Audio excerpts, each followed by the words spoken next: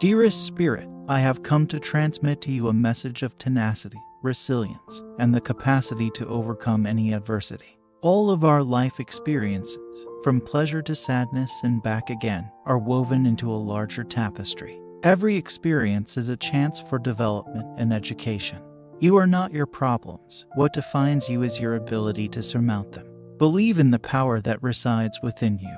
When faced with adversity, draw on the reservoir of inner fortitude you possess. You have the capacity to withstand the storm and emerge from it more powerful than before. Please indicate your agreement by typing Amen below.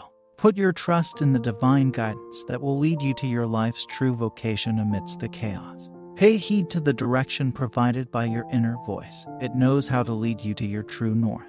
Accept all of your emotions, for they are the colors that comprise your essence. Permit yourself to experience emotion, discover solace, and grow. Allowing oneself to be vulnerable can provide both strength and liberation.